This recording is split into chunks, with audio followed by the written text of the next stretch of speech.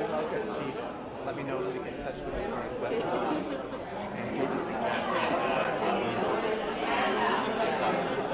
Yeah, right. Anytime you have, guests,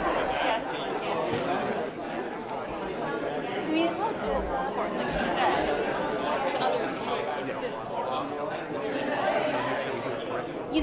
interesting. I'm fairly confident that Good afternoon, everyone. Good afternoon, and welcome to the town hall meeting. Spring term 2019. Just a very few months away from 2020. And we'll be able to see all things clearly, right? Thank you all for coming out. I know it's a busy time.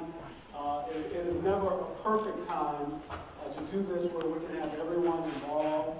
I do believe that we are live streaming this, so if there are people sitting at their desk, they can look at it or listen to it. I appreciate all of you being here. It has been a little over a year and a half since I first started here at UMass Dartmouth in July of 2017. And I'm in this constant phase of learning more and more and more about the institution. I want to spend a few minutes talking about something that was recently announced in the newspaper about online. I want to spend a minute or two talking about commencement. Then I'm going to turn it over to Donna, and she's going to talk about a few things. Then I'm going to come back up and finish out and then entertain any questions that any of you may have about anything that I talked about or that I did not talk about. But before I get started, one of the things that I've been trying to do is to build our leadership team. And we've put the final piece of the equation in place, or the puzzle in place, by hiring a new Vice Chancellor of A&F. David Gingerella. He has worked at a number of institutions in both the public and private sector. He brings a wealth of experience. He even spent some time with one of the major areas of research as the CFO over at Yale within that division. And I just want to introduce David Gingerella so you will know him.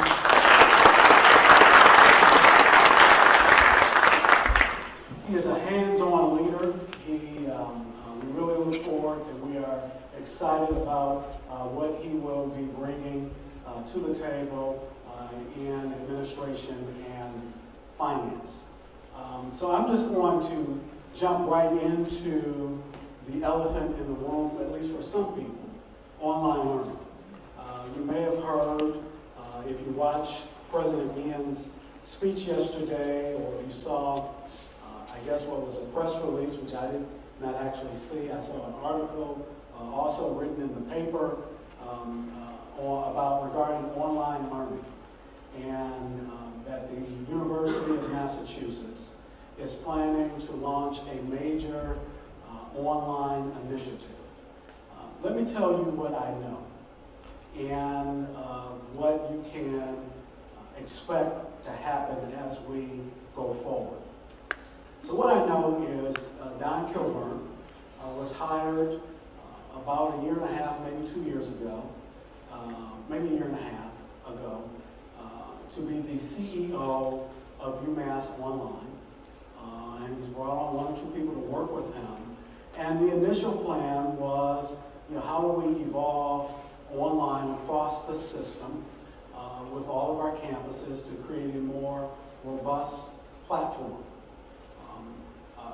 During that same period of time, after Don was hired, Chairman Manning said he wanted a $400 or $500 million operation within 5 or 6 years.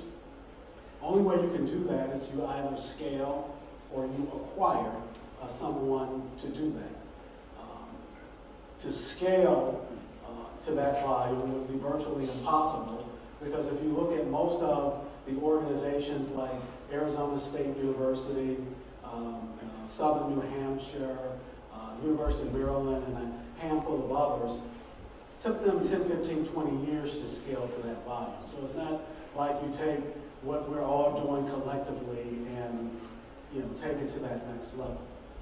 So the decision was made to go out and talk to individual companies, not companies, but universities that already have online programs that are robust, that have very strong platforms, technological platforms, that if we purchase them, we could build upon that platform and grow our program.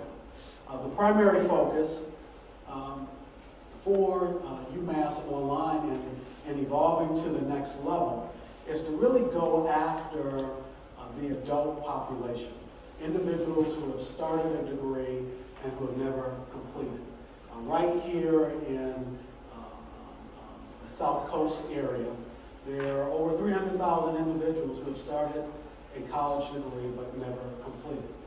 So fundamentally, and from a philosophical perspective, the idea is that this more robust program, as it is created, will put us in that space as the University of Massachusetts to address the needs of the adult market. As I understand it, they are looking at and have been looking at a number of institutions to acquire, to create a separate college. Don't know that it will continue to be UMass Online. It will be primarily focused on the adult population. And you probably have questions. So, will students from our campus and every other campus be able to take classes, on this platform? Who's going to be in control of curriculum and instruction? And will that hollow out our online programs? And what does that mean if I'm a professor currently teaching a hybrid? Or what about the student who's taking 5 classes and wants to take 3 classes face-to-face and 2 online, and who gets the revenue? Are these going to be the same classes? And the answer to those questions, simply put, is I don't know. And I think there are more details to come. They are looking at an acquisition. No one seems, I should say no one. We as chancellors only know what I've told you so far. Surely someone has more details. President Meehan yesterday at his the State of the University, talked about this a little bit. What you read in the paper and what have you, in terms of details, is about all of the information that's out there in the public domain. As I understand it, Don Kilburn and his team have been under non-disclosure, so they can't really talk about the details. President Meehan also said yesterday to us that he wants to visit every campus and talk to the faculty and whomever else would like to come about this and what it's going to mean for the University of Massachusetts. Now, having said all of that, I'll be the first to say that having a robust online platform to supplement and complement the work that we do each and every day is required in the higher education market. I like to think of it as how do we really have a robust click and mortar model, right? The face-to-face experience is never going to go away as far as I'm concerned, and those who argue that this will help the poor students to get their degrees at a much lower price are just absolutely wrong. I grew up in Detroit, and the notion that the neighborhood I grew up in, that you would graduate from high school and sit at your house and be on the computer and get your degree is just a non-starter. And beyond that, there's a whole socialization process that needs to take place in terms of what we do, that you bring people here from all walks of life who get to know each other, and that's part of the educational experience. So the notion that the traditional college campus will go away, it's not true. but is there a hybrid version where you have, you know, even our students, our current students, they want to take some stuff online, and many of the faculty here, you have hybrid classes where, you know, part of the semester it's face-to-face and part of it is online. So there's a need for that. The devil is in the details. When President Meehan comes here, we've had a conversation with Mike Goodman to try and schedule a time for a full faculty senate meeting that will be open. So it's not limited to people who are on the Senate or who are in the Senate, faculty members, staff, anyone who wants to, excuse me, who wants to attend will be able to do that. Any questions? Yes, sir. Speaking for my own selfish best interest as a parent who has a daughter at school here right now and member of the ESU, remember, factor in the benefit for the ESU members who have kids in school, that there is a benefit related to the online experience. And I wouldn't want that to get lost in the details. It's a generous benefit. It's one that I'm taking advantage of, and it's one that I wouldn't want to see disappear. Okay. Yes. I realize, you know, it's very early, details are uncertain or unknown, but can you assure us that as Chancellor, you're going to fight to protect the primacy of faculty in both curriculum development and, perhaps more importantly, the assessment of academic programs offered under the auspices of UMass? So let me be unequivocally clear. The faculty control the curriculum, learning outcomes, instruction, and everything that has to do with teaching and learning. We must fight, I will fight, to preserve that at all costs. So think about this, and here's I'm asking a rhetorical question. You know, so you have someone who is an adult learner who started a degree, or maybe someone who is an adult learner who's just starting a brand new degree, who normally could not enroll into any of the UMass campuses, okay? And, you know, Mike Goodman, Dr. Goodman asked a question earlier today, so are we required to take those transfer credits? You know, those are the kinds of things that we have to look at to preserve the sanctity and quality of instruction, of the curriculum and education here at UMass Dartmouth and on all of the campuses. I don't think we want to compromise that. I think one of the reasons why they're looking at setting up a separate college is because by and large, if you look at many of these programs that ASU, Southern New Hampshire, and others have, they are for the non-traditional, and I shouldn't say really use the word non-traditional, they're for the adult student who may have started a degree and never finished, or who needs to get a degree in order to move to that next level.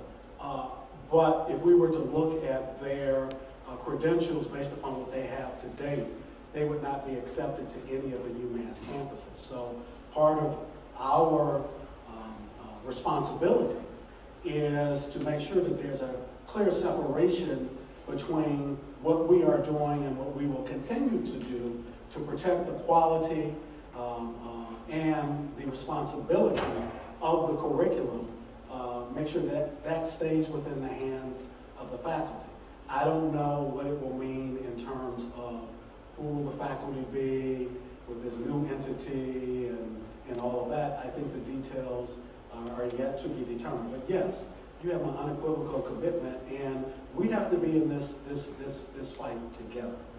I think that there are more questions than answers at this point, and we need to do whatever's necessary to protect the best interest of the work that generations have been doing on this campus for many years to make sure that we continue to evolve to the next level.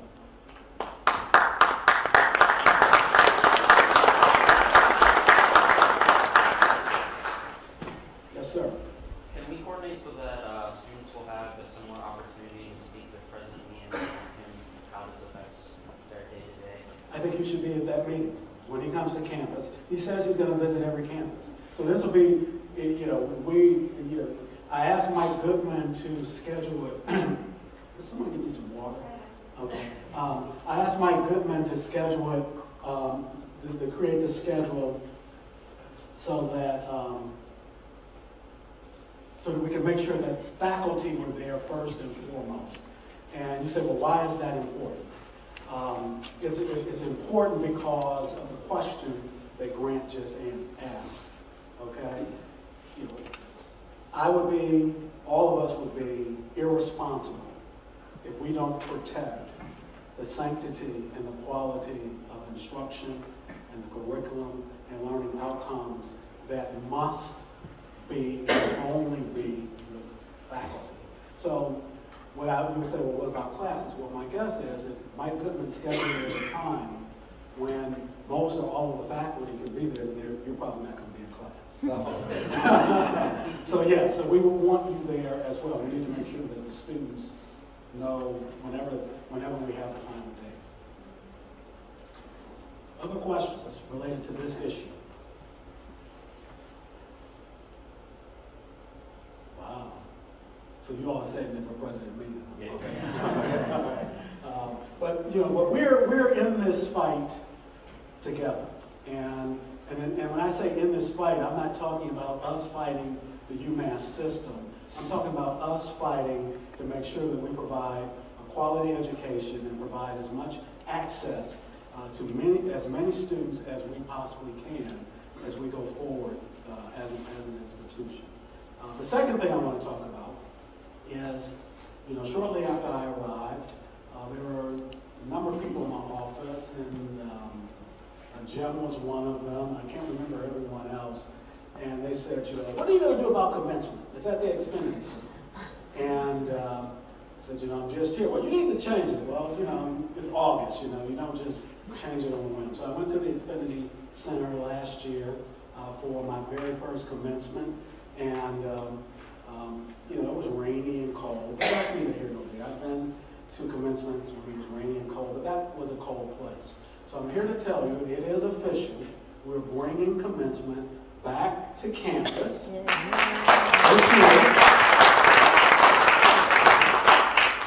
And it's going to be on Friday, May 10th. Undergrad is going to be on Friday, May 10th, and grad is going to be on that. Grad and law school is going to be on the Monday following that, 11, 12, on the May 13th. But it's going to be on campus. So for a number of you in the room have been part of that planning process. Thank you, thank you, thank you. But most importantly, we were at an event, actually last night at the reception. A number of our alums were at the State of the University event. And a couple of them came up to me. Where's Jennifer? She's not here. She'll be here later. They were saying to me, man, why couldn't that have happened, when I was graduating? And there was one young man who said, I was the last class that actually graduated on campus, and I'm so glad that you're bringing me back. But people, they spend a number of years here with their friends and faculty, and to be able to walk out of commencement and be able to take that last favorite picture with your friends and family is so important. So we're really, really excited about that. I want to move on. I'm getting ready to turn the program over here shortly to Dr. Donna Lisker. I sent out a notice letter a few weeks ago about her title being changed to Senior Vice Chancellor. And people say, well, what does that mean? And what does that mean in terms of the organization and what have you? About she's Chief of Staff. There is no Chief of Staff any longer. Her new title is Senior Vice Chancellor. And it's really about operations and how we function as a leadership team and how we move forward organizationally. So, we have Muhammad, who is Executive Vice Chancellor and Provost, deals with all academic issues. Donna, as Senior Vice Chancellor, will be responsible on the operational side. And the two of them will kind of be a tag team of making sure we keep all of the trains running on time operationally. And also, when I have to travel out of state or what have you, we have to leave someone in charge. And the way that it has been and the way it will continue to be is that when I'm out of town, then Muhammad is in charge. And if for whatever reason he's not available now, Donna will be in charge. Donna will also fill in for me at events, internal and external, when I can't be there.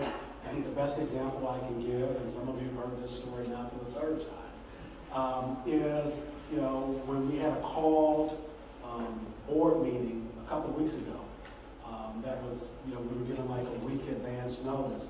And at that time of the board meeting, I had Lieutenant Governor Polito scheduled to be on campus. You know, UMass board meeting, Lieutenant Governor Polito. Lieutenant Governor Polito, okay? Donna attended the board meeting on my behalf. And, you know, so it's things like that. And as a result of the Lieutenant Governor being here, and her understanding many of the challenges that we have with infrastructure, you know, she said, so has the Secretary Pizer been down here, Secretary of Education? I said, no, we've been trying. She's like, he needs to get down here, he needs to see it. And yesterday, he walked up to me and said, I'm told that I have to come down to your campus. So, but this is how it works. And also as we go forward, you know, I have to get out there and really start raising some money. So the more that I'm away, you know, having the right things and right people in place to make sure that all operations are going smoothly is really, really important. That's what it is, no more, no less. And it's budget neutral, so, you know, it's not like we're spending more money or anything in that regard. So I'm going to turn it over to Donna, and she's going to take over a portion of the program, and I'm going to come back and talk about some other things, and then we'll have question and answer. Thank you. Yesterday, taking over for the Chancellor meant I got to be the lucky one who woke up at 5 o'clock for the snow call. So you're welcome. You're welcome. I want to talk today about the plan, the framework, and the process for the next strategic plan. And I want to emphasize that what I'm actually talking about here is not the plan itself, because we haven't written it yet, and we haven't collected all the data yet. I'm talking about the process by which we will formulate the next strategic plan. If you look at the calendar, you may remember that our current strategic plan runs until 2020. It is now March 2019, so we're coming up on a deadline, and we have to be thinking ahead to the next strategic plan, which will push us forward to 2025. The Chancellor likes to talk a lot about the future of work, about being prepared for the future. So right now our working title is Future Ready, UMassD 2025 Future Ready. So before we move on to talk about what we did, what we're going to do in 2025, it's useful to reflect on what we've done, because it's actually quite impressive. And I should say what you've done. I wasn't here to implement all these things, but quite a lot has been accomplished as part of the 2020 strategic plan. The first goal was around research and academic programs. These are some of the accomplishments. The first bullet there, perhaps the most important, this university put a stake in the ground saying it would achieve Tier 1 national research status, and it did it. We've got that. We have new doctoral programs, we have new STEM master's programs, we have new interdisciplinary undergraduate programs, and we are accredited at the highest level as an institution and also for all of our colleges. So these are all achievements under the current strategic plan. Oops, I went too far. Goal 2, student experience. I'm sure the students in the room would say there's lots of things left to be done, and that is true, but we have remodeled some labs. We did some significant upgrades on athletic facilities, specifically the baseball and the softball fields. We've increased access to a UMassD education with things like the proximity rate for students who live in New England and who now pay a lower rate. They're not considered out of state if they live 15 miles away in Rhode Island or in New Hampshire. And we have improved our academic support. So things like in arts and sciences, we consolidated and improved our support services for students. For goal 3, research and scholarship, we have improved our student-faculty ratio from 18:1 to 16:1. We are now drawing more than $26 million annually in research funding. We have, Alex Fowler is going to correct me slightly on this, we have at least 16 high prestige grants, including Fulbright and NSF grants. And, as you know, if you've been to it in New Bedford, we built a $55 million building, a new SMAS building right on Buzzards Bay. That's quite lovely if you haven't been there. Again, all achieved under this current strategic plan. Under community engagement, Matt Roy talks about this all the time. As a body, our students contribute more than 260,000 annual service hours to the South Coast. We are involved in regional economic development via the Blue Economy Initiative. We have an ongoing partnership with South Coast Schools that many of you know about that brings 6th and 7th graders. I believe every 6th and 7th grader in New Bedford and Fall River comes to campus at some point. And in the past year, we've signed 6 new memorandums of understandings with Portuguese universities and institutes. Finally, infrastructure. The Chancellor was just talking about getting Secretary Kaiser here to talk about infrastructure. But these are some things that we have done in that direction. We had a 7% increase in new students in our first-year class coming in this year. That's the class that would, not the class that graduates in 2018, but the class that enters in 2018. We did complete the campus master plan. Now the next challenge is to implement it. We secured $25 million in new state funding for the renovation of the envelope of the Seng building. As you know, if you walk by Lot 6 and the former Lot 7, we're building a new first-year living learning buildings and dining buildings, and they have continued all through this relatively mild winter. The cranes have been going. I hear them. They're right outside my office. And we did a number of energy savings initiatives under this current strategic plan, including steam lines. I understand the center of campus before I got here was pretty ripped up for a while, but that's all done. And we have that nice green there now, and also the cogeneration plant. So it's important to reflect back on what has been accomplished as we now look forward to what we want to do next. As we get ready to undertake the 2025 strategic plan, we're not starting from scratch. We actually already have quite a bit of data. When the Chancellor was new in the fall of 2017, he did a listening tour where he talked to more than 30 groups, I think, about people's hopes, dreams, concerns about the university, and we have all of that data written down, lots of information about that he gathered then. We're in the middle of our reaccreditation study. This is NECHI, formerly NEASC, for those of you like me who are still on the old acronym. So we have to do a very thorough self-study looking against all of these standards, accreditation standards. So we've gathered a great deal of data. Miley Carrera and others are working on this. That's data that we have available to us. As you know, we have a campus master plan that came out last year that gives us a lot of information about the needs of our infrastructure. And of course, the Chancellor is also, many of you who are staff know that the Chancellor makes his way around to have coffees. Those of you who are students may know that he shows up in residence halls later at night and does chats with the students. So he's been popping up. He'll do 8 o'clock in one residence hall and 9 o'clock in another and 10 o'clock in a third. So he's been gathering a lot of information from students. So this is the base that we're starting from. We're not starting from ground zero. It's a touchy thing. There. Okay, so as we get ready to gather data, we thought that we needed an organizing principle. And what we've decided to do is to just create sort of 4 big buckets, I would say, in which to funnel our information or gather our information. These are not perfect words. This is not, it's hard to come up with exactly the right phrase, but let me explain what each one is, and then I'll say a little bit more about how we're going to look at it. First one is discovery.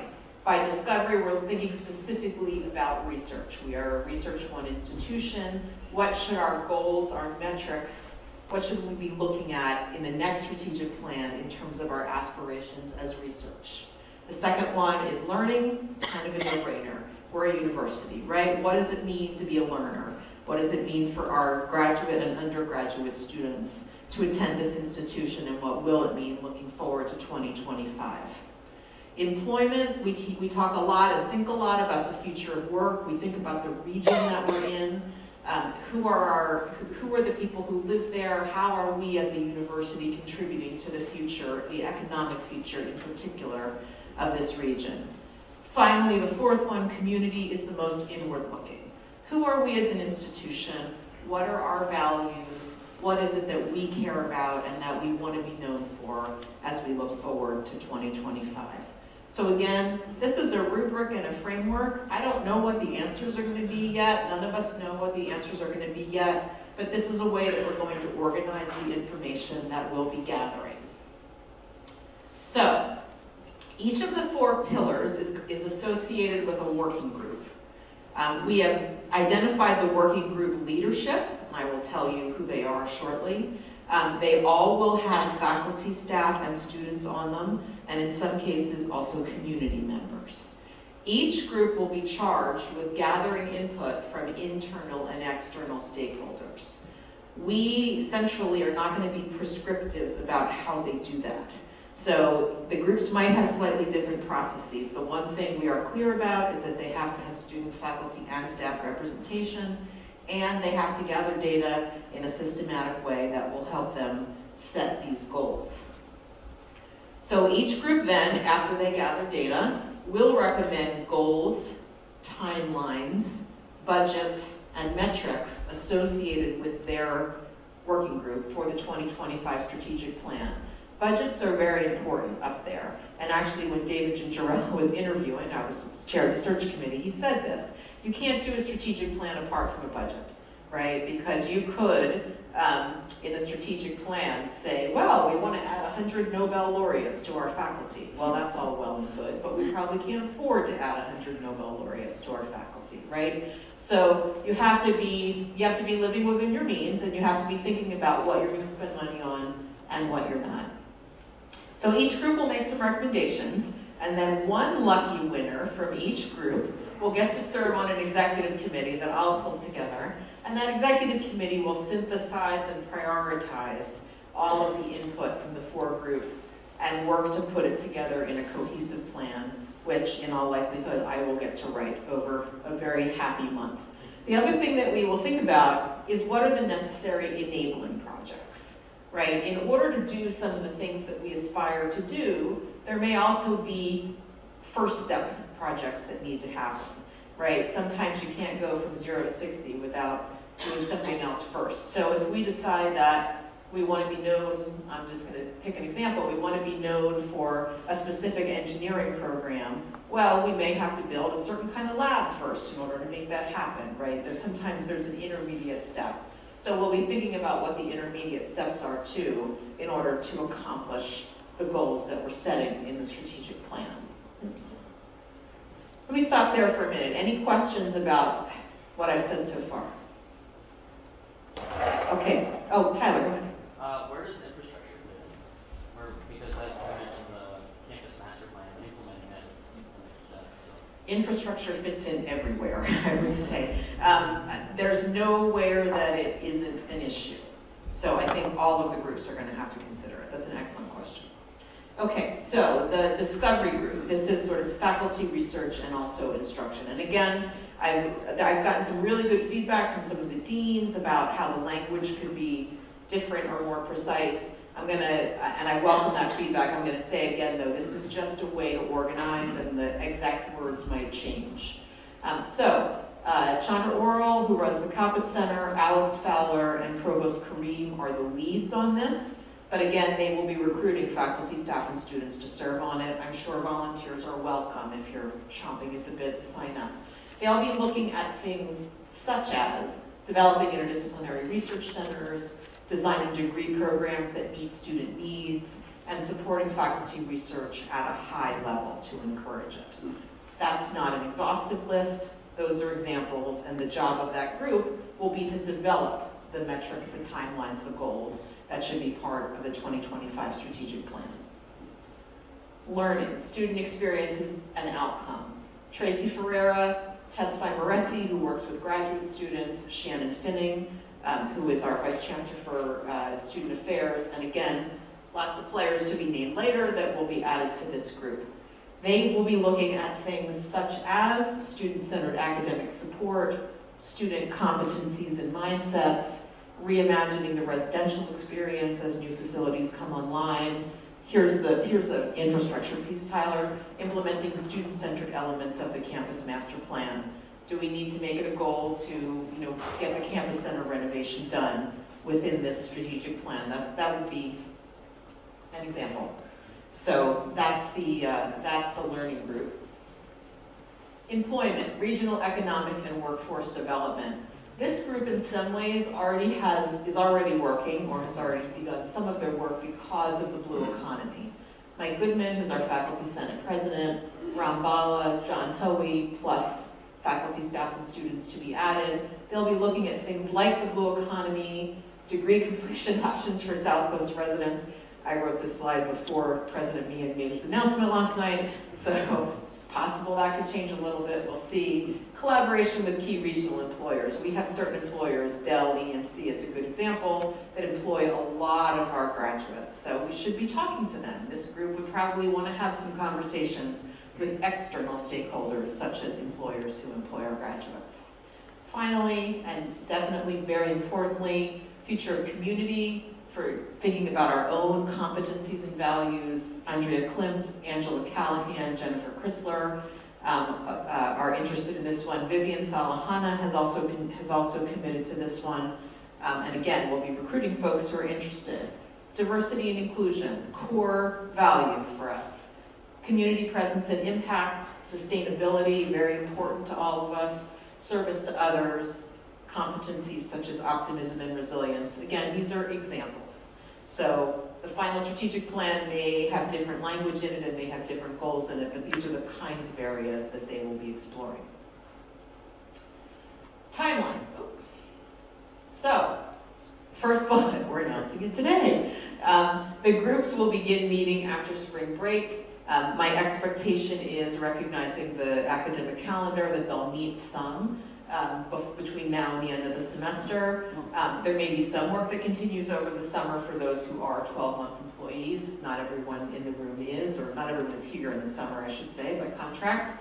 Resume in the fall. The idea would be that the groups, the groups would report out their findings towards the end of the fall semester, and that then we would be synthesizing it and putting the document together. I say by the end of the calendar year 2019. I may ask for a little bit of grace on that, depending on how quickly the work comes together, but I'll talk to the Chancellor about that when the time comes. We expect to have a final document done, certainly in the spring of 2020. That's what we're looking at. So that's the process, that's the timeline as we know it so far, and I'm happy to take any questions you might have.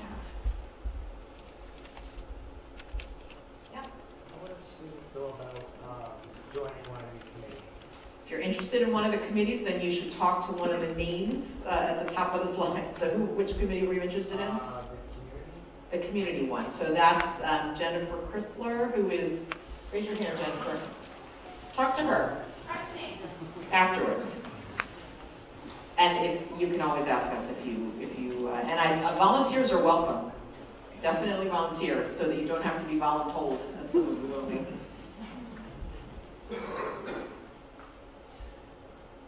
Well, that was easy. Okay. Before the Chancellor comes back up, I think Mike Barone is going to say just a few words about the budget process for this year. If you have questions, concerns, want more information about the strategic plan, D. Lisker with a K at umassd.edu, please get in touch with me. This work will be getting underway immediately.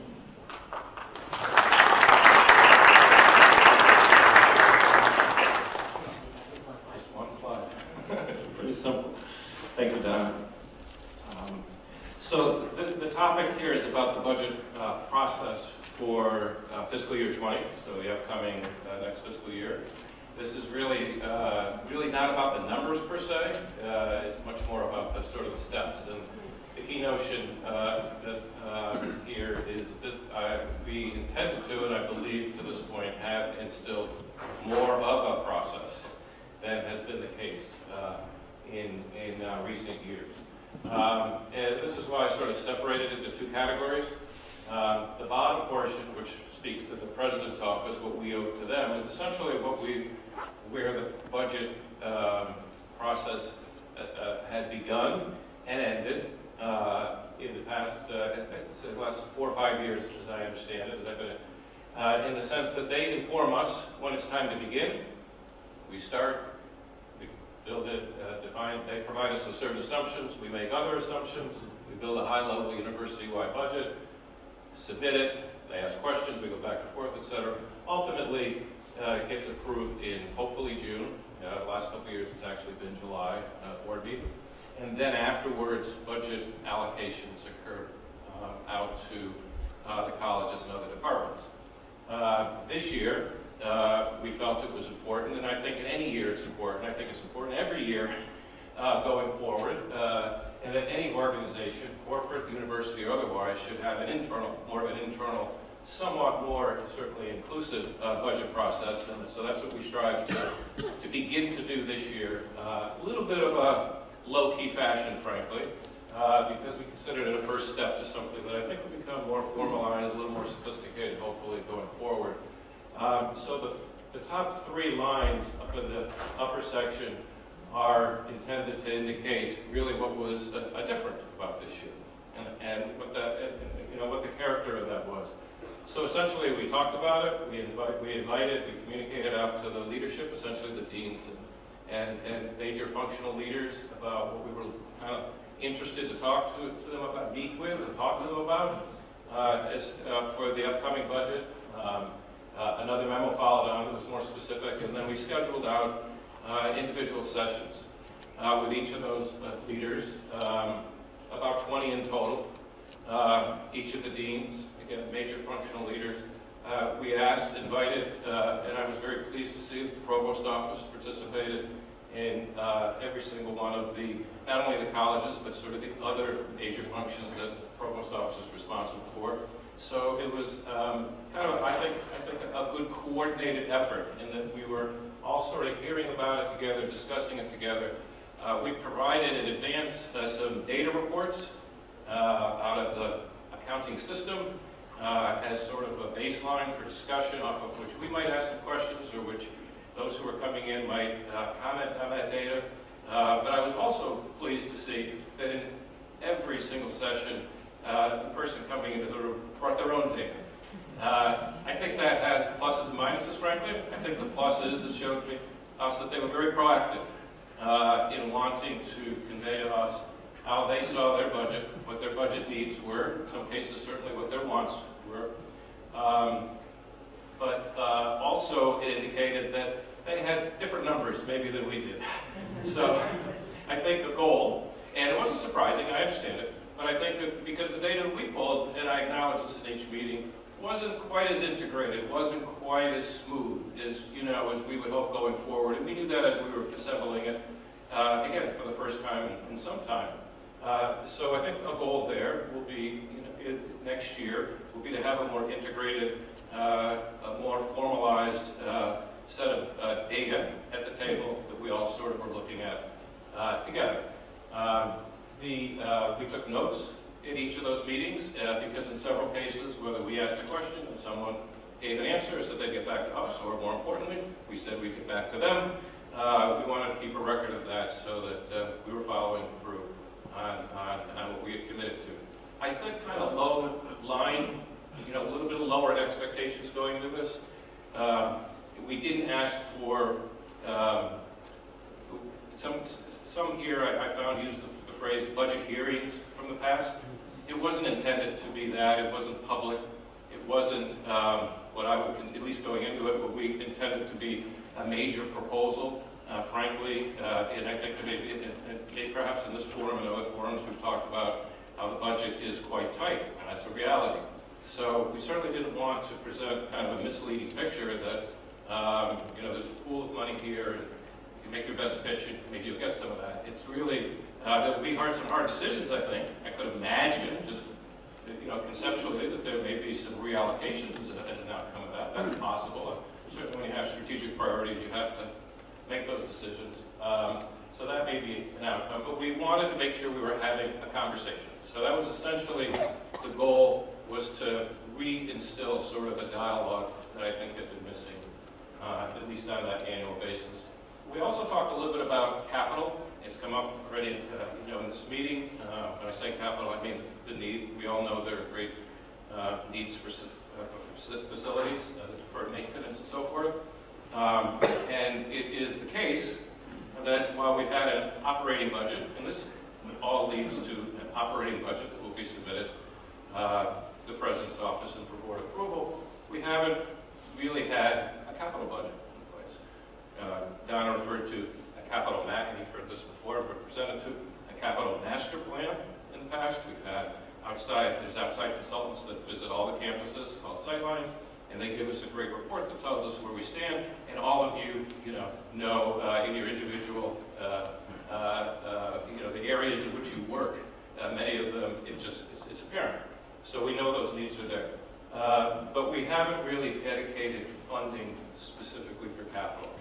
And that's an important need going forward. So again, in these conversations, we asked people to kind of talk to us about it some more. What are your priorities? Again, beginning that conversation yet again.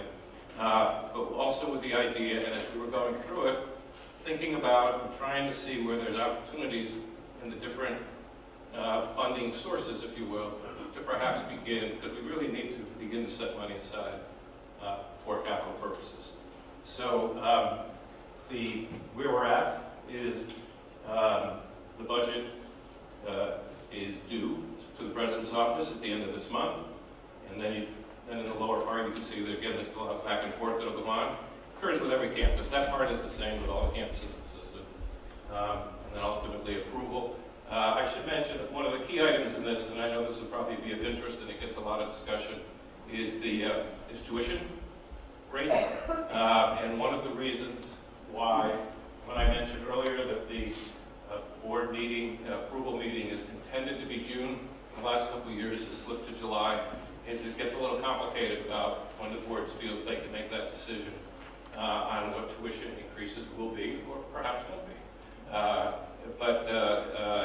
And that has a lot to do with sort of the state funding and their, sort of their timeline on when they're committing to funding. So it may well be July as it was last year, but we're hopeful for kind of a sooner conclusion to the budget. Any questions? Yes?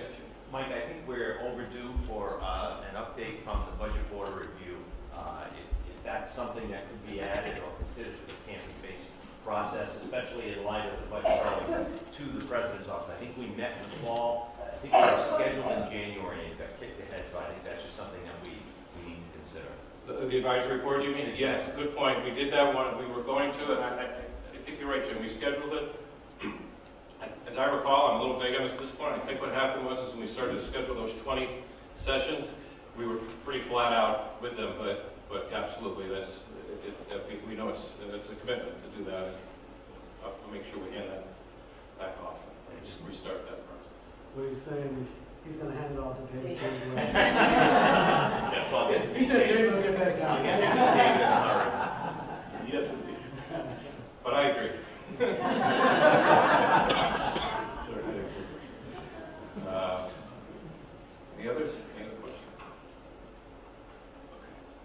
Thank you.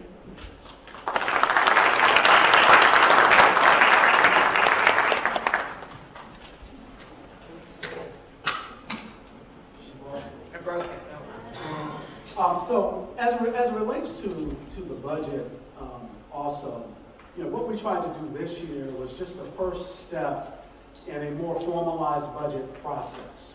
So if you will recall, several times over the last semester in particular, back in the fall, and somewhat in the spring, I told you how we were trying to come to understand how the budget has historically been built, what has gone into it. Mike, as a forensic accountant, will tell you we probably didn't have the best protocols, processes, and systems in place. So even though this was a very kind of watered down budget process to create the FY20 budget, as we go into FY21, I would expect that it will even become more engaging and more inclusive as we build the budget. Please keep in mind that our budget deadlines are driven by the system office, and we have to back into it. I think it's fair to say now, for the most part, what we understand in terms of what is actually in the budget, that we feel relatively comfortable with those numbers. I don't know that a year ago I could have stood here and told you that. And I think one of the examples that Mike gave is that some people came to the budget meetings with their numbers, and their numbers did not align with what the budget office had. Well, we understand that now, and we know why, because of very bad systems. And when we change something in the budget office and we don't tell you as a manager that that's been changed, you're still operating under former assumptions. And I think so. We're driving the car literally while we're rebuilding it, but we can't stop. So if you can imagine the hood is off and the car is moving forward and somebody's, pulling parts out of the engine, not that it'll stop, taking a spark plug out. Do they still use spark plugs? Yeah. It's taking a spark plug out, and then putting a new one in. I mean, that's kind of what we've been doing over the course of the last year. And I also want you to not forget, something that I said to all of you last fall. I get it.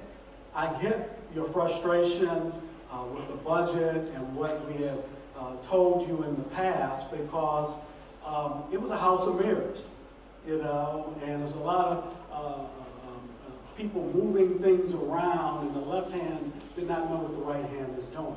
Eventually we'll get to a point, and I haven't had a chance to talk with David yet, perhaps for the next fiscal year in FY20, but definitely by FY21, where every budget manager will have a monthly budget versus actual as it relates to expenditure. So for example, you look back in your respective department and see what you have spent on a monthly basis for the last 3 years. And we take a 3-year rolling average.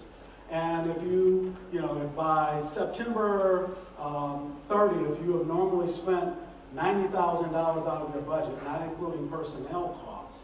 If you spend $110,000, that's going to be a red flag for you. But that's also going to roll up into the divisional leaders box as well, and if their budget is out of line, they'll know exactly where to go.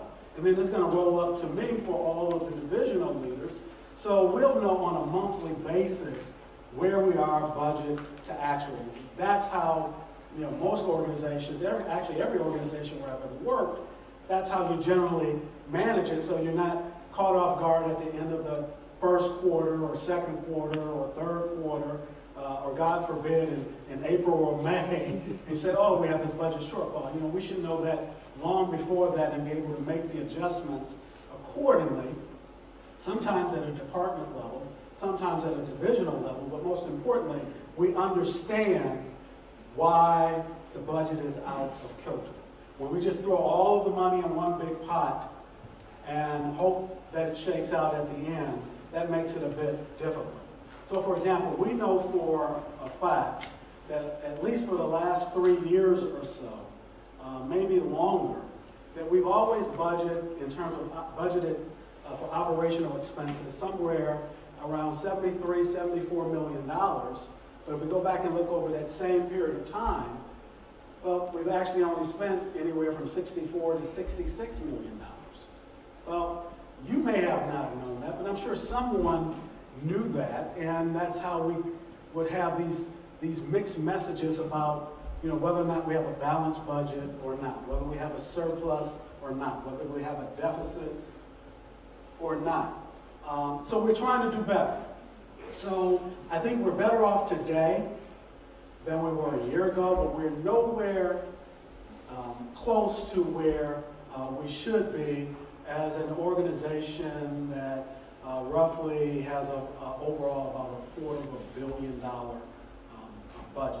So I want to thank Mike Barone for his work and his leadership over the last year. He's handing it off to David, and David, no pressure. But we will continue to be transparent with the budget. We will provide the numbers as I have in the past. And we're headed in the right direction. So thank you, Mike.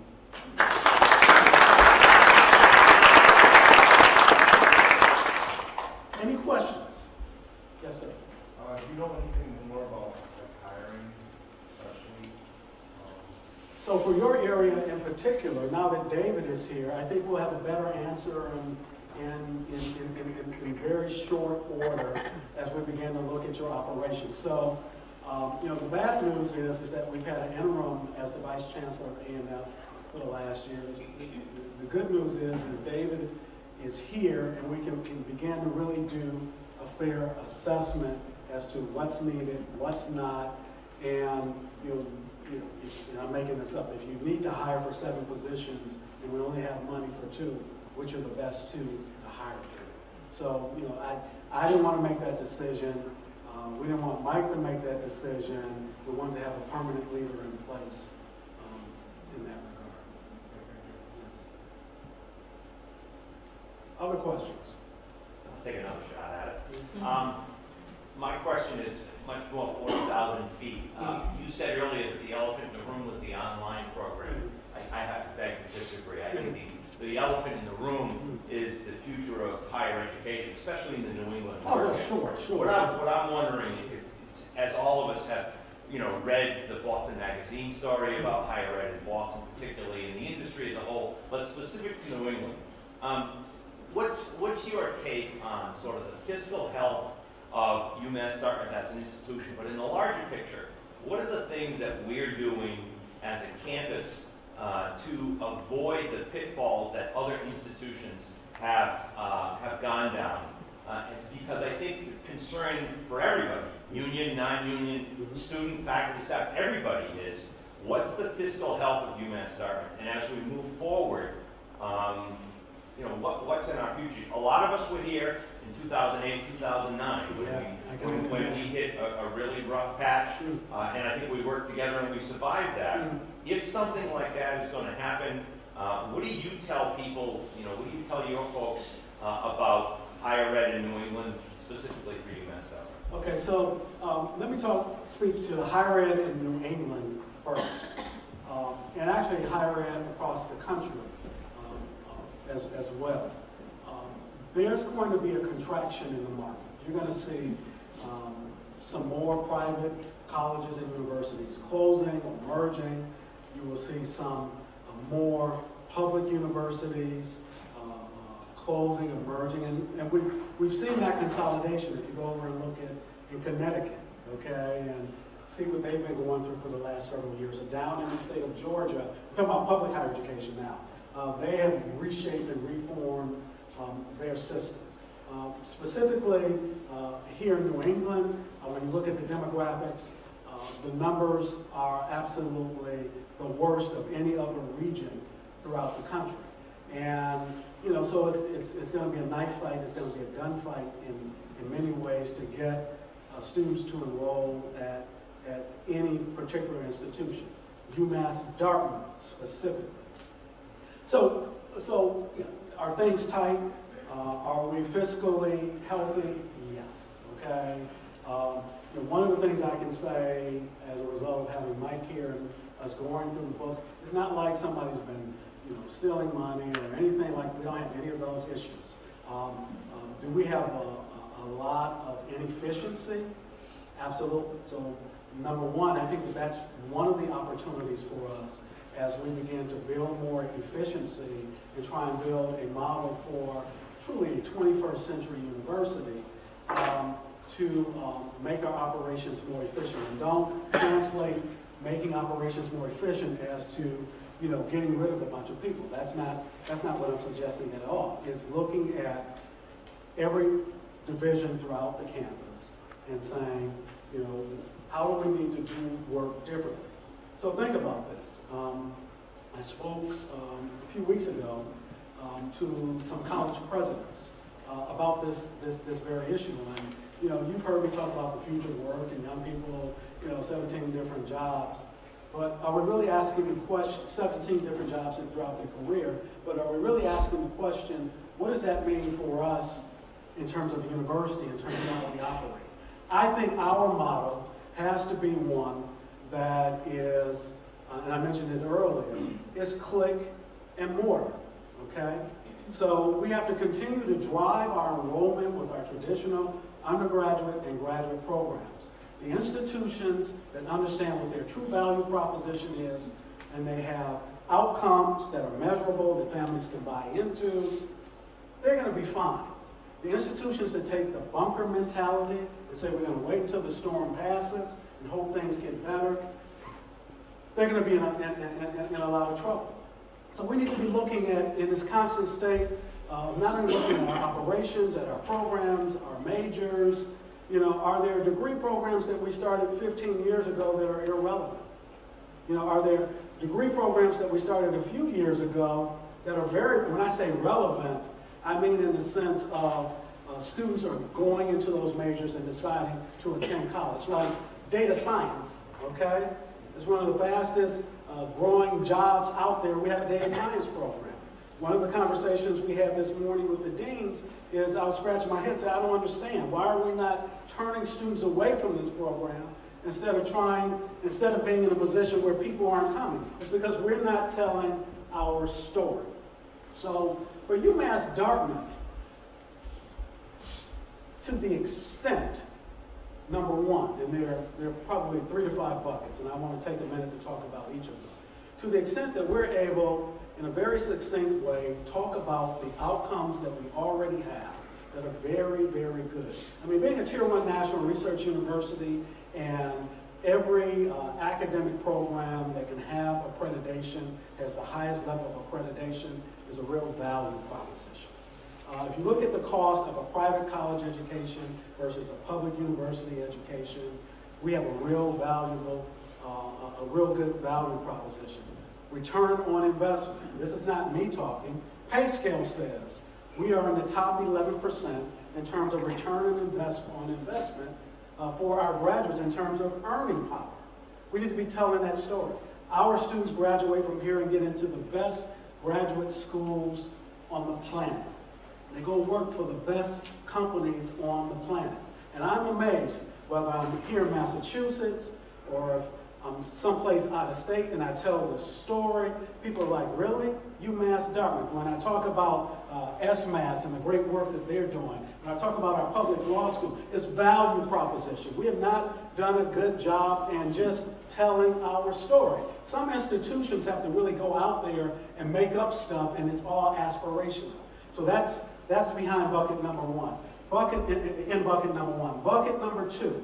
Enrollment, enrollment, enrollment, enrollment. I know people don't like to hear it, they don't want to hear me talk about it, but the overwhelming majority of our revenue comes from enrollment. And one of the reasons why our enrollment had been dropping in previous years is because we were graduating more students than we were bringing in the first year between undergraduates and graduates. I mean, it's math, right? I mean, it's not complicated. I think last year we graduated the largest graduating class in the history of UMass Dartmouth. Good news is students are graduating. But we only brought in 1,300 or 1,400 freshmen, for example. And the year before that, it was about 1,100. But I was looking at some data. Once upon a time, we were bringing in 1,700, 1,800 freshmen every year. For an institution that has just over 6,500 or so undergraduates, I mean, it's basic. I've been in the business a long time. We should be bringing in somewhere between 1,750 and 2,000 freshmen every year. If we tell our value proposition, I know we can win. And I've seen that anecdotally just over the course of the last year of talking to families, and they're looking at us and some other institutions, and when we tell our story, they decide to come here. So enrollment, enrollment, enrollment, enrollment. And that's recruitment and retention. And we're all in the business of doing that in our own way. I think the third thing is making sure that that we are making sure that we have the highest quality of instruction that is possible. Now, there are a lot of things that come with that. Ultimately, faculty control that. And we have to make sure that our students understand what that is and how it works. Fourth bucket is infrastructure. We have a crumbling infrastructure. Most of this campus was built around the same time. So to no surprise, at the end of the day, it starts crumbling at the same time. So we have to have a budget model where deferred maintenance is built into the budget, which leads me to my fifth bucket. My guess is, well, right now, about 25% of our budget comes from the state. 10 years from now, that will be somewhere between 10, 12, maybe 15% if we're lucky. So one of the things that the senior leadership team have heard me talk about is how do we build a financial model where we essentially create a 10% operating margin. Okay? That's going to mean efficiency. That's going to mean doing work differently. It's going to mean utilizing technology differently on multiple fronts. And by the way, if we believe and we know, according to the research, that the nature of work for any of our graduates will be in this constant state of change and fluctuation, what makes us believe that as an organization that the same is not going to be true for us? What I want to do, speaking to your point, Jim, is maybe at the next town hall meeting, we'll spend 45 minutes, and I want to show you all the data, but I also want to show you the way out. Part of the way out for us is the non-traditional market. You've heard me talk about this. And the non-traditional market, or the adult market, is not individuals who have just started a degree and never completed. It means that every person that we graduate from here, if we give them a good experience, that they can come back here and get credentials, certificates, graduate degrees, whatever the market may demand. And some of that will be done, how? Virtually and online. So if we think about our 52,000 alums, and we think about all of them at some point having to go back and retool themselves, if we could just get a fraction of that market, Jim, that provides the additional revenue to offset some of the drop in demographics. Now, a lot of people, they're running scared, or they're scared straight about the demographic drop. I've been doing this for 30 years. This is not the first time demographics have dropped. But the one thing that is consistent, the institutions that says, okay, we just need to weather the storm for 3, 5, 7, 10 years, however long it may be, inevitably their enrollments drop and they end up in dire straits. We're not going to do that. We have to figure out how to evolve into a different type of institution that operates more efficiently, that is meeting the demands of not just what students want, but what employers want. And we're giving students both the mindset and the skill set to go out into the world and be very, very successful. For those of you who were at the community breakfast, and we had 2 of our students and a faculty member from the Interior Architectural Design program present. The young man came up to me afterwards. He was from Mount Ida. And he said, you know what? And he's a senior. He's going to graduate this year. He said, man, since I've been here at UMass Dartmouth, this has been the best educational experience that I ever would have imagined. It far exceeded my expectation. But here was the punchline. And I said to Jennifer afterwards, I said, why didn't we capture it on tape? He said, I wish I had come here from the very beginning. Okay? So my point is, how do we tell our story so that that kid understands who we are as he or she is making the decision to go to college in the first place? That is the opportunity for us. And I believe more often than not, we will win rather than lose the battle in that regard. Now, I'm not cavalier about this by any stretch of the imagination. Is this going to be easy? No. It's going to be hard. The bad news is we have to do this. The good news is so does everybody else. And the better news is, as I'm sitting around the table talking to my colleagues, other college presidents, and I sit on a lot of panels and stuff, and they know all of this stuff. And I say, so what are you doing about it on your campus? Nothing. Philosophically and intellectually, they understand it. Okay? but they're not doing anything. We're going to have a call to action, and this is going to lead actually into my next kind of talking point. But Jim, did I answer your question? And there's more to come. There's a lot of work to be done here. But I don't want you all to think that this is doom or gloom and it's the end of the world. We have this unique opportunity. We're small enough without being too small and big enough without being too big. If we can drive enrollment and just give students a better experience while they're here, if we can, get programs like data science off the ground in a more robust way at undergraduate and graduate programs, I mean, just by doing that, if we could tell that story properly, we would have 100 more students enrolled right now. Right now. And we have other programs like that as well.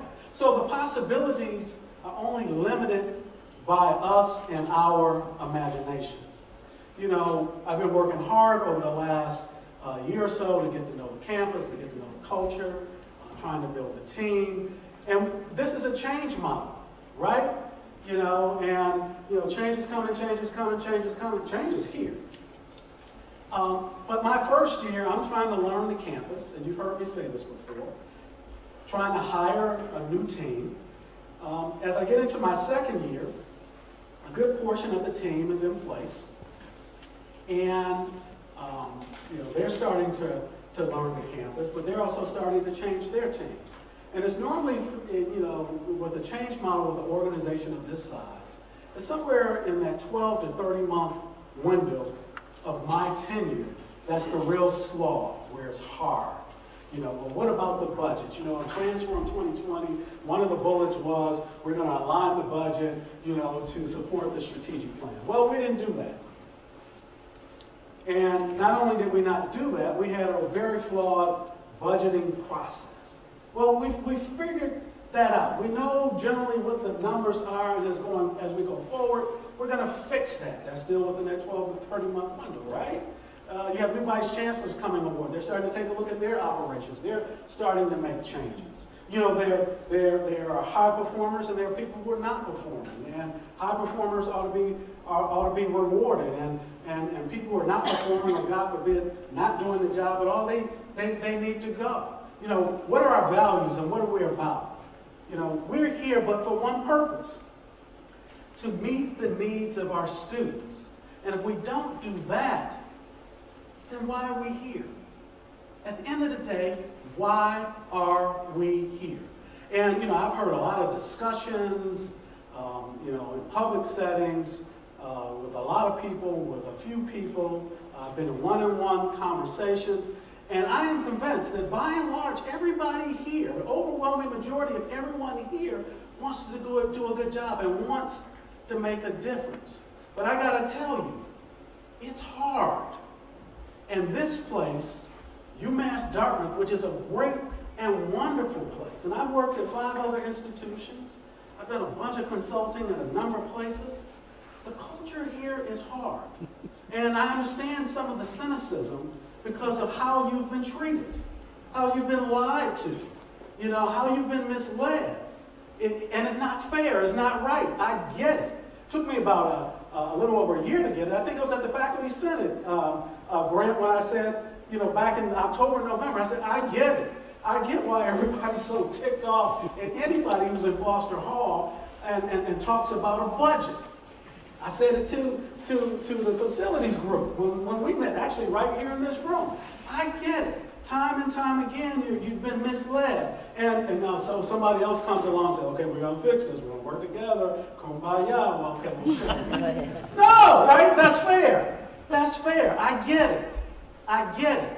But what I also know is, as we think about taking UMass Dartmouth to the next level, we are only limited by our imaginations. I think about all that you were going through when there was a vacuum in leadership, and how you were able to Tier 1, national research status, advance the institution, and all of the other accomplishments when I look at just metrics of outcomes in terms of how an institution are measured, highest level of accreditation for all of the programs that can receive accreditation.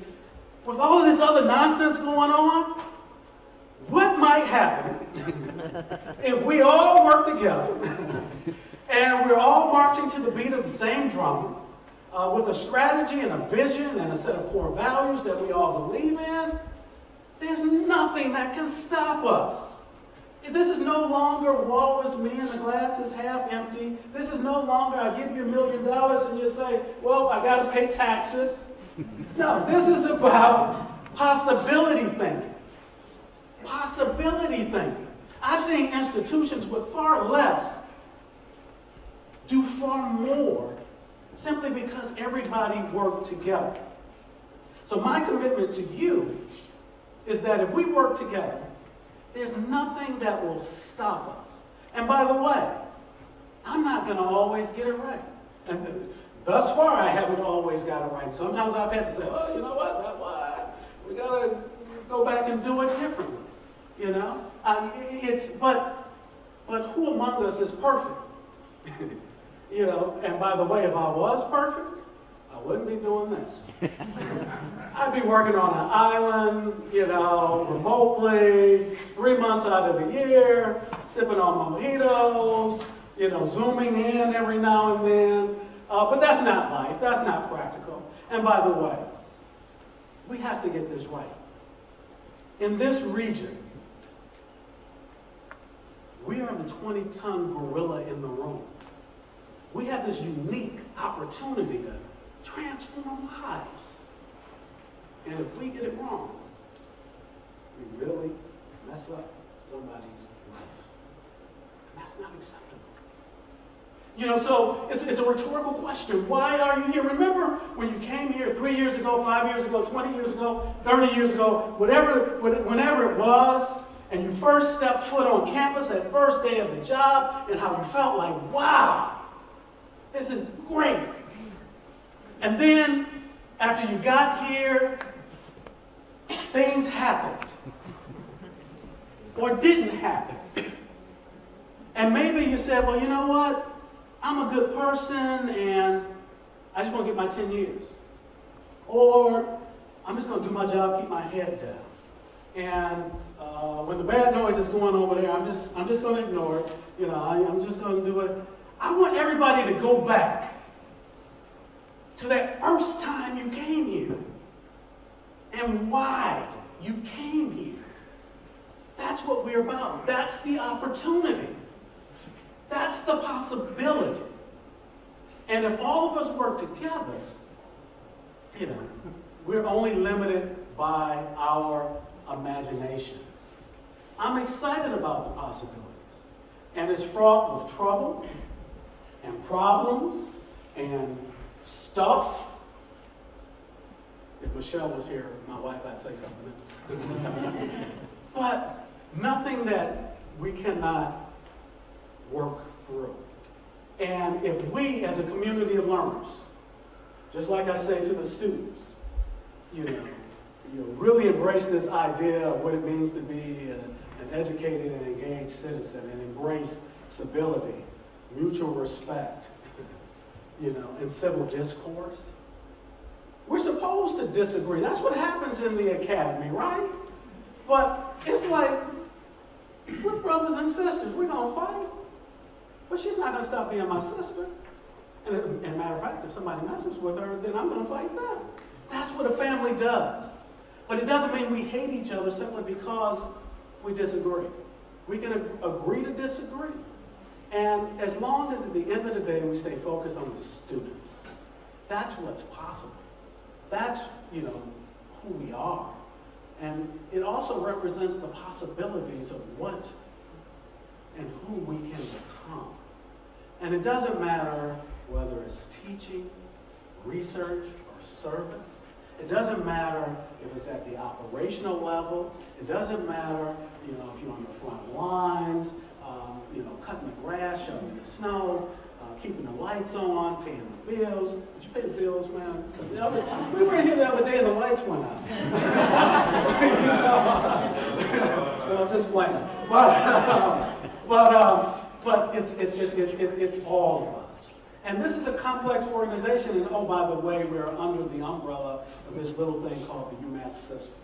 And I won't talk about that. but we're going to do our thing. We're going to make it happen. I think in my inauguration speech I said something to the effect, that if you stand up and you believe in your dreams, I will fight for you. I will fight for this campus. I won't give up, no matter what. But it's going to take all of us in order to make it. There are a lot of things discussed today. There are a lot of things not discussed today. I'm happy to take questions about anything. Yes, sir. You talked about drawing students in and the future. I'm sorry, what you said? Sorry.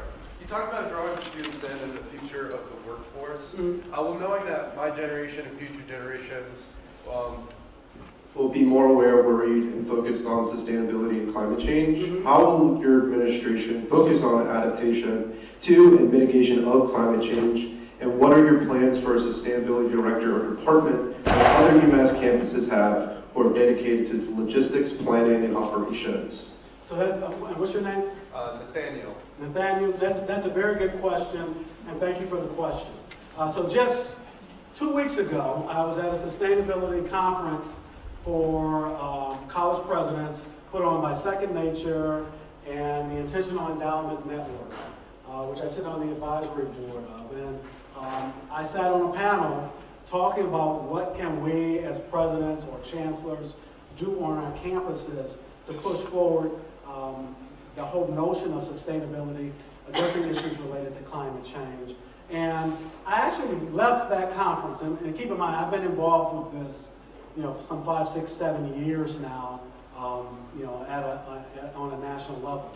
And I walked out of there, and I haven't quite figured out how I'm going to talk about it yet, but I do believe that climate change is one of the issues of the 21st century, and that as a campus community, we have to figure out how to make that core to our values and who we are and what we are about. In terms of creating an office of sustainability like other campuses, or some of the other campuses have within the UMass system or campuses across the country, my commitment to you is we will get there to come up with a real plan. If you were here when Donna talked about the strategic plan, I think one of the bullets was about, under community, was about sustainability. So it's going to be part of our DNA and who we are. And just like I say, if we're not preparing students for the future of work, that we're committing educational malpractice, I'm going to add on to that, if we're not dealing with this issue of climate or our planet with more than 7 billion people and how we're treating the planet and preparing our students to live and work in that type of environment, that we're committing educational malpractice. You say, well, why do I say that? Because the individuals who have the facts, who have the data about climate, or who just look at it from the time that they were a kid to today, and they deny it, those individuals were educated on one of our college campuses. And somewhere we fail. And I'm not suggesting that we become zealots and that every graduate must believe in climate change. No. What I'm saying is every graduate must understand data and information and truth and facts and be able to have a conversation. And when there's truth, accept that there's truth. And when you're wrong, accept that you're wrong. And when you're right, fight for it no matter what. I think that's part of what we have to do here within the academy, here within higher education. So I'm very committed to this cause, and I've been involved long before I ever joined UMass Dartmouth. Other questions?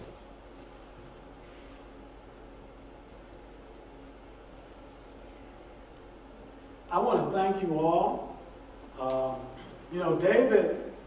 David Gingerella, so he was here for a week, and then he closed campus for you all for a day. Give him a hand.